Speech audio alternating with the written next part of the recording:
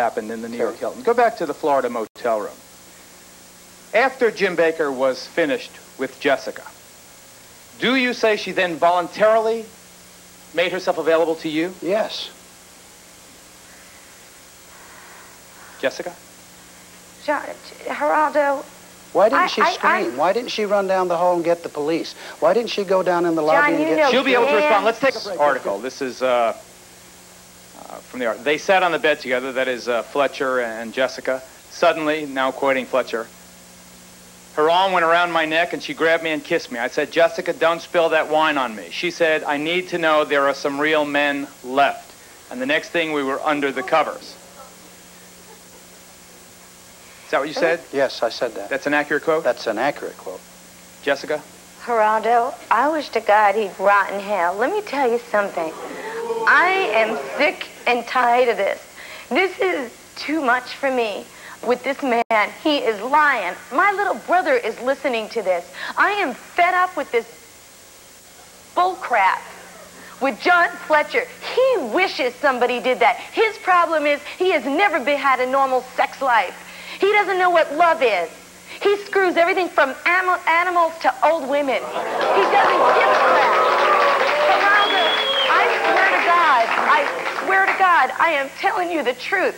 This man is on a promotional tour because he can no longer pass around the offering plate. He can no longer make a living from stealing people's money. Just like Jim Baker, he is a thief. He is a professional liar. And I am fed up with it. I am tired of it. I had lost a family, and I don't give a crap about his family, because he didn't either. I lost a family. I spent Thanksgiving alone. I'll spend Christmas alone. Why? Because of them. This is the last interview I'll do with John Fletcher, because I don't give a crap about this man. I am so sick of fighting this. I'm fighting all these men. And I have a story. My story is true. I'll back it up 1,000,000%. And if I'm wrong, then let me be indicted. John Fletcher, you should have hung yourself. I wish you dead. You're a liar.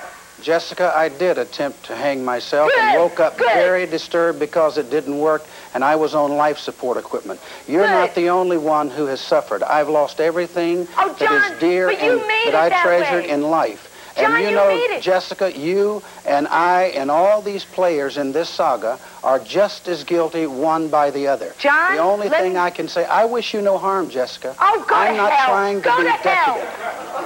If you wish her no harm, sir, may I ask why the article? Why these graphic, explicit, torturously detailed stories of what you did, and she put her hand here, and she did this, and he did that, and you wish her no harm? No, I do not, Do you understand how we can be incredulous about that statement? I understand, and you have Do you understand how? I've tried to stay in the middle here, but do you understand how you might sit there and appear to me to be an extremely distasteful man? I have a right also, Geraldo, to change. You have no rights, John. I have a right to change. You have no rights. You have no rights. This thing has cost me everything that was precious and dear to me in my life. I'm sorry for it. And I'm not having an axe here to grind with anybody. There is something therapeutic about talking about pain and bad memories. And that's what I'm doing. If it does nothing else, no matter how self-serving it may seem, it gets that which is on the inside of me on the outside. Do you believe in God? Yes, I do.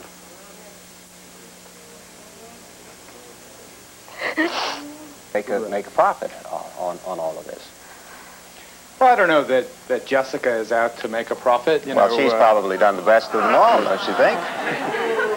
Can I say something, please? Go ahead, Jessica. I got a job doing radio. Now I'm saying this on national TV. I'll tell you what I make. Under $400 a week. Okay? I work till 4 a.m. every morning. My shift is 7 to midnight. I did a rock video, 22 hours. I came home and went to an empty hotel room. I work, okay? I do not pass an offering plate around. I am not the issue. I was not a preacher, okay?